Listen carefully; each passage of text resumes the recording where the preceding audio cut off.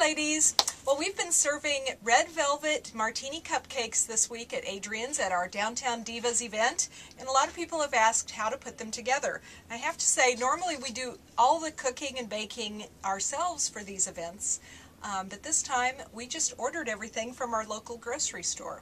So we ordered red velvet cupcakes that were not frosted.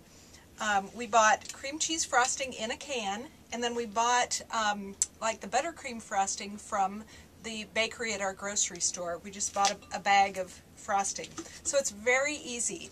We also bought just plastic martini glasses from a party supply store, and we ordered in 6lets in hot pink and green. Although if you want to just keep it simple, you could just use M&Ms. We just had a pink and green theme going on, so we wanted to make sure to carry that through.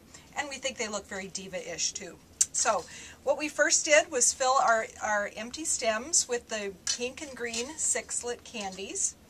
Then we took our frosting and just put some in the bottom of the cup there to give the bottom of the cupcake something to rest on. Then we're going to just cut the cupcakes in half so that we can get that good gooey cream cheese frosting going in the middle, just like any good red velvet cake would have. And I know some people think that red velvet and cream cheese frosting don't go together, but I certainly do. So just cut the cupcakes just like that.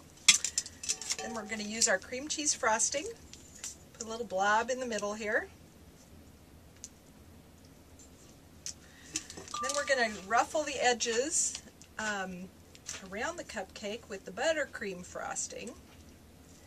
And it looks like this is still a little chilly this morning. If you get it at room temperature, I think this works a lot easier. We're getting it.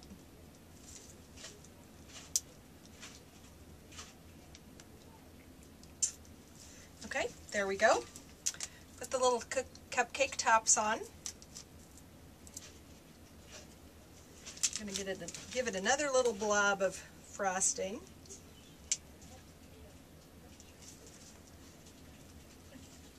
There's that. And a little cream cheese frosting on top of that, just for good measure. Then we've got some wonderful little sprinkles to go on the top. And these are a line that we sell here at the store that are just very sparkly. Glitter. And then by now I'm really messy, but a little 6-lit on the top just to top it all off with. And there you go. Wonderful little red velvet martini cupcakes. So very easy to serve, very easy to do, great to put around place settings at your next party. Be great for a baby shower, bridal shower, or just a family gathering. Thank you. Have fun. Bye-bye.